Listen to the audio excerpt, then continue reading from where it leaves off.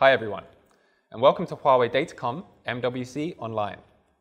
Today I've come to the Cloud WAN exhibition booth, and with me today is the Senior Product Marketing Manager, Dylan Swun. Hi Dylan. Hi Sam. So what products and solutions would you like to share with the audience today? Okay, today I'd like to introduce to you Huawei Cloud WAN intelligence solution and the new NetEngine 8000 products. Okay, and which one are you going to get started on first? Okay, first let's see the Cloud WAN solution. Okay. Okay, we can see that here is a WAN network, wide area network, and users, platforms are distributed in different locations. And we know that before the cloud era, the traditional networks only focus on ensuring connectivity, right? But now in the 5G and the cloud era, we believe that the enterprise cloudification has become a trend. Right. Yeah, right. And we believe that the enterprise services has experienced the era of network interconnections to data centralization, and then now the services are evolving towards the era of distributed data centers. So in summary, we can see that the network is evolving from WAN-centric to now DC-centric, and future to the DCI-centric. Okay, and during this evolution, are there any specific challenges that the networks are facing? Yeah, there must be some challenges. So here we list 3 common challenges.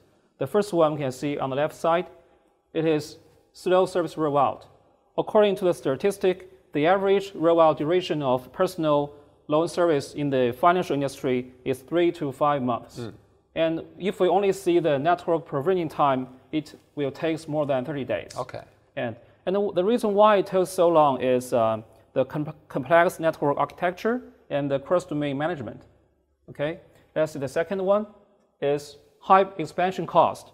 Look at this figure. We can see that as traffic grows, the rental cost of private lines increases also year by year. An important reason of it is the traffic is not load balanced evenly in traditional networks, and the network bandwidth cannot be fully utilized. So how to improve the network utilization becomes a big problem for reducing the OPEX. Okay.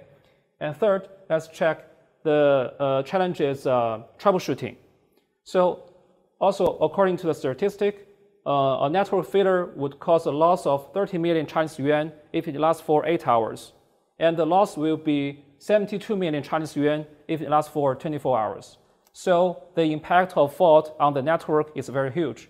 Right. And however, the services are not visualized in traditional networks. So the networks are like black boxes.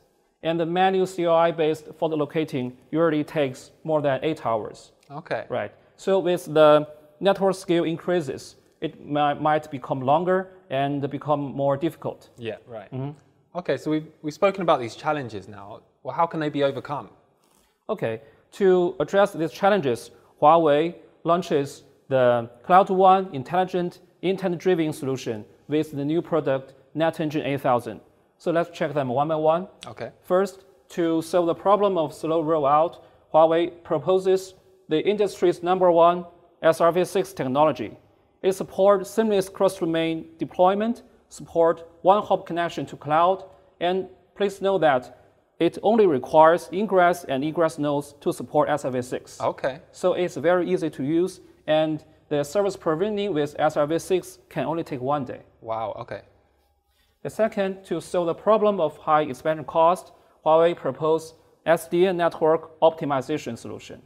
So it supports real-time path optimization, so the network bandwidth utilization can be improved more than 20%. So in this way, enterprises can make full use of the investment, so also can reduce the OPEX. Right. The last, to solve the problem of troubleshooting, Huawei proposes the industry's unique measurement solution, RFIT. RFIT provides high precision and in-band service flow measurement. It measures real services and carries measurement information into packets. And the statistics about packets are collected and delivered from routers to the network cloud engine through telemetry in real time. Okay. So the fault locating with RFIT can take only in minute level. Right. So with these solutions, the enterprises can build intelligent, simplified, and highly available network. Okay, so I mean, you just explained how the solution can solve some of these problems faced by networks. Could you tell a bit more about the product NetEngine 8000? Let me introduce the new product family, NetEngine 8000. Okay. NetEngine 8000 is an intelligent router family. It comprises full-service routers in all scenarios, and they are designed for the 5G and cloud era. Okay. Okay, here there are 3 series of it. They are F series, M series, and X series. Okay, and what does the F, M, and X mean? Okay, so here F means fixed. Okay. M means modular, and X means they are the super chassis routers. Okay, okay. And let me introduce one by one. Right. The first one is F series. We can see that the routers in F series are small size boxes. Yeah. They are so compact, so we can also call them pizza boxes. Okay, yeah. And they are the industry's highest density 100G access routers. They can be used as edge nodes and even can be used as DC gateway of edge data centers. The next is M series. It means modular. Why it means modular? It means it is industry's only all-scenario routers. It can support nearly all kinds of interfaces, from PCM to Ethernet. Right. And it can be deployed as various kind of network elements, including BNG, aggregation nodes, edge nodes, and even DC gateway. Okay. Okay. And the third one is X series. And as I said, X means they are super chassis routers, and they are the industry's largest capacity routers. And we can see that the maximum number of 400G can reach 36. Wow, okay. Yeah, so it can provide line cards with bandwidth capacity 14.4 T. Yeah, okay. Right. So with all this series of NetEngine 8000, we can build an all-in-one network. Okay, so what exactly is an all-in-one network? Good question.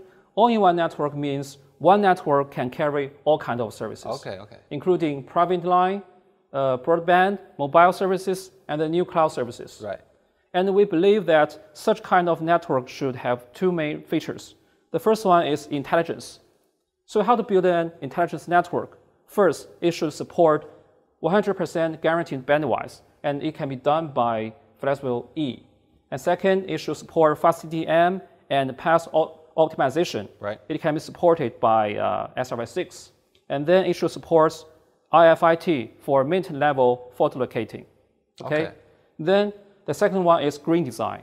Because as the bandwidth capacity of line cards and boxes increases, so the power consumption and heat dissipation would become problems. Okay. So an intelligent router have to consider how to save power and how to face these problems. Okay. So you've just mentioned the green design. So right.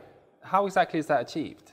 Okay. So next, let me introduce some cutting-edge technologies for green design. Okay. The first technology is board-level cable. And here is a line card of NetEngine 8000, and we can see that it supports 400G ports. Each cable is all metal shielding to reduce crosstalk, and it can reduce the conductor loss by 70%. It uses the industry highest SerDes so that it can provide line cards with 14.4 T capacity, with the density of 36,400G. Okay, the second one is magnetic blowout. Here is a power module of NetEngine 8000. And let's take a closer look. We can see that the magnetic field can prevent the generation of sparks. In this way, a standby module can protect multiple active modules, which is called end-to-one protection. It can replace the traditional one, end-to-end protection. So it can save power space by 45% and can improve power supply efficiency per unit by 90%. The third one is cheap heat dissipation. So let's look inside. We can see that on the top of CPU, there's carbon nanotube and VC phase change. The carbon nanotube is used for heat conduction, and VC phase change can remove heat through gas liquid. According to statistics, it can reduce chip temperature by 19 degrees. The last one is mixed flow fan. This is a mixed flow fan with aviation-grade technology. The wind volume is 3 times that of a common fan. With the design of mute deflector ring, the noise is less than that of a common fan, and it can save much power. For green design, NetEngine 8000 supports multiple cutting-edge technologies, including here board-level cable, magnetic blowout, heat dissipation, and mixed flow fan. Yeah. So with all these technologies, NetEngine 8000 won Best of Show award at Interop Tokyo and also won Innovation Leadership Award of Frost & Sullivan in 2019. Okay. So nowadays, NetEngine 8000 has already been used and deployed in some live network, and we believe that it can be deployed in more and more network to help enterprises to build a simplified, intelligent, and highly available network. Okay, Sam, after listening, have you understood about our new product family, NetEngine 8000? Yeah, I mean, you've explained very well, and I think I've got it, but let me just see if I'm right. Okay. So the things that come to mind are the 3 series, the all-in-one network, and then finally the 2 main capabilities, intelligence and green. Exactly. Okay. Well, thanks a lot for sharing your insights today, Dylan. Thank you. Thank you, everyone. And if you'd like to know more information, please visit our official website, or you can visit a local Huawei sales office. Thank you. Thank you.